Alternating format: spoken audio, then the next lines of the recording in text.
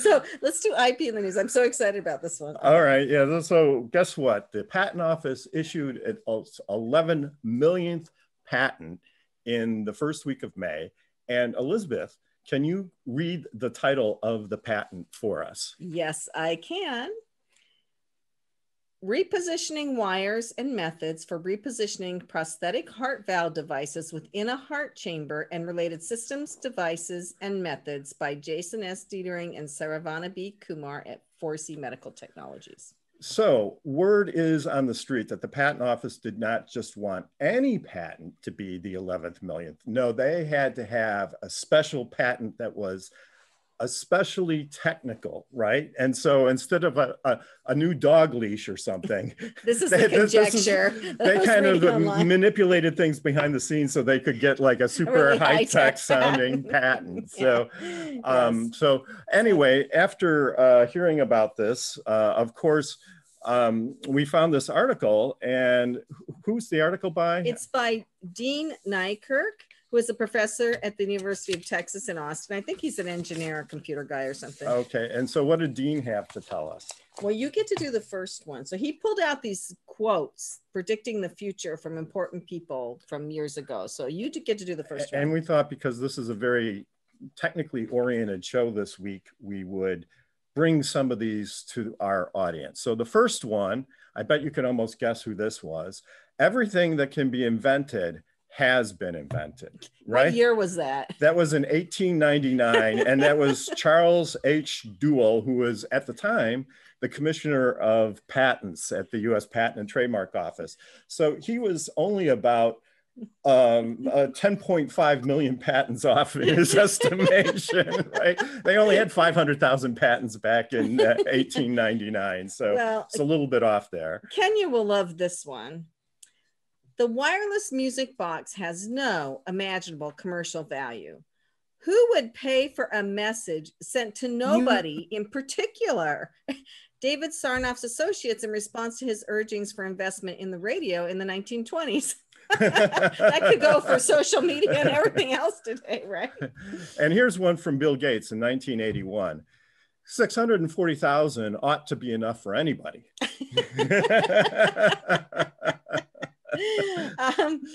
And I particularly like, so for our entrepreneurs who are listening or joining us, I particularly like this one. We don't like their sound, and guitar music is on the way out. That was a quote from 1962 when Decca Recording Company rejected the Beatles. So if somebody tells you your idea isn't going to work or it's terrible, well, maybe listen to them, maybe not. Maybe right? not, right. And then finally, I have a couple here for the tech folks. Computers in the future may weigh no more than 1.5 tons. 3,000 pounds. And that was written in Popular Science magazine in 1949. And then here's one from Thomas Watson, who is the chairman of IBM. And he said this in 1943, I think there's a world market for maybe 5 computers. So anyway, so be careful what you get quoted on. Anyway, so be careful what you say. It may come back to bite you on passage to profit. I do want to hear what Scott has to say. Okay, so it is time for Richard's Roundtable, and we want to go around the horn here and just ask for your comments on anything that we said or any intellectual property topic that comes to mind. So Scott, why don't you start us off? Wow, 11 million patents, you know, and for some reason it wasn't a marketing technology patent that they didn't think was going to be like good enough for the 11th million. I'm disappointed. We're going to have to be in the running for the 12th millionth one. You have to know somebody at the patent office to get that, you know, even number all the way through. So, yeah, isn't that, what was that guy, that Einstein fellow? He isn't still working there, is he?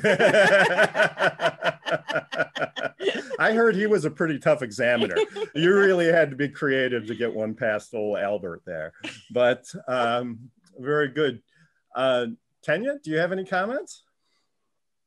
I wanted you to explain a little bit more about that 11th patent, because when you were explaining it, my brain like just went into outer space, because my brain's not as techie as you guys. So if you could explain it a little bit more, because it had something to do with a heart valve. Like I kind of got a little jumbled up there.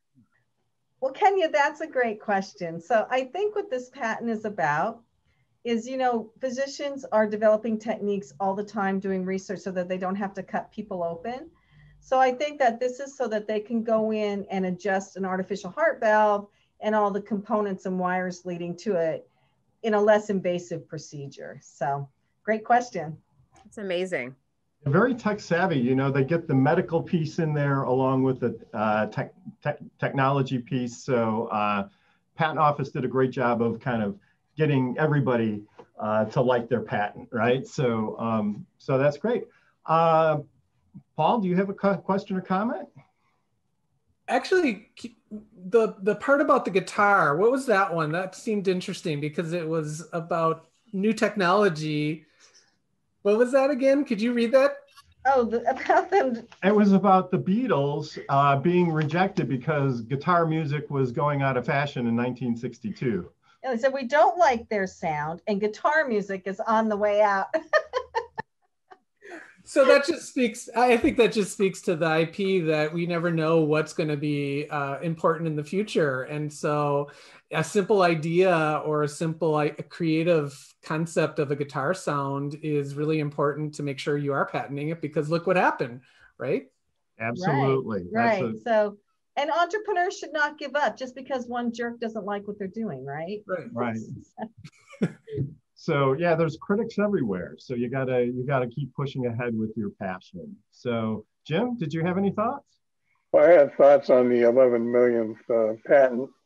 I've in the past done a lot of work with the Federal Drug Administration with getting all those devices approved for use. It's a long and arduous road. And I give credit to the people that have that patent in place now, that they work very hard to do it. No, that's a good point. And it's important. It helps everybody that ever has to have this type of operation, right? So. Absolutely. Absolutely. So Liz, what are your thoughts?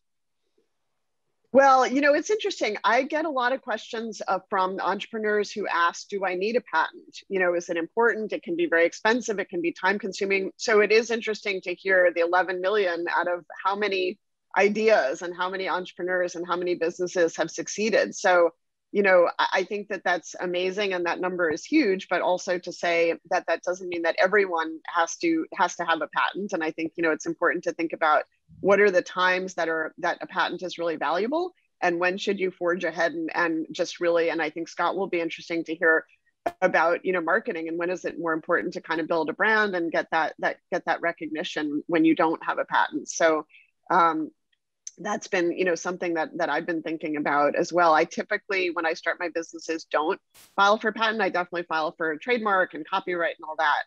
But so, curious to hear if others have filed for patents before. And of course, as Elizabeth said, don't give up. How many of us have heard no a million trillion times? And, it just takes one yes to really get you on your way.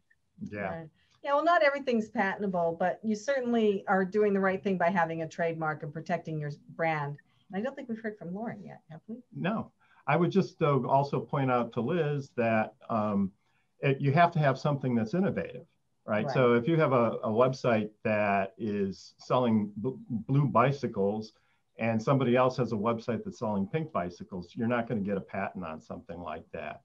If you have a new innovative product, then it's something to consider. And you always want to make sure that you're not going to stumble across somebody else's patent, because if you spend a lot of time investing in your project and you find out 2 or 3 years later that somebody else has filed an application on something, they could block you.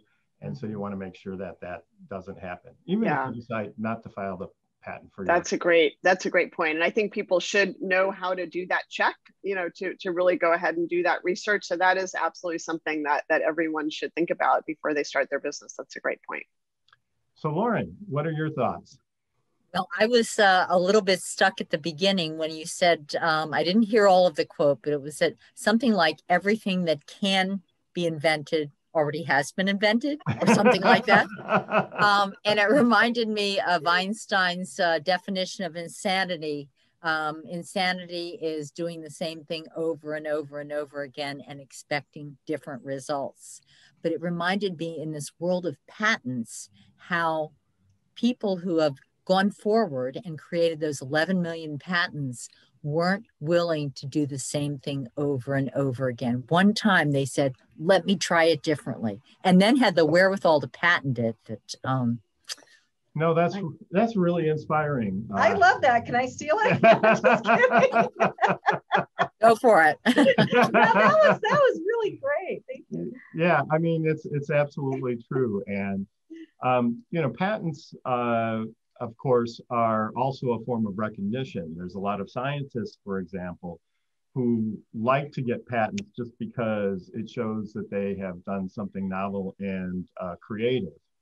And of course, large companies with large budgets file lots of patents. And so the cost of the patent is really small, even if the project is never fully commercialized, it doesn't make a difference to them, but the inventor gets recognition. If you're an entrepreneur, then the patent's going to be a larger part of your budget, right? So you have to balance that versus marketing investment versus other types of investment in your team and all of those sorts of things. So, but your point is well taken, and it is a badge of honor. So, all right. So we need to go to a break. So you're listening to Passage to Profit, the Inventor Show on WOR 710, the Voice of New York. We'll be right back.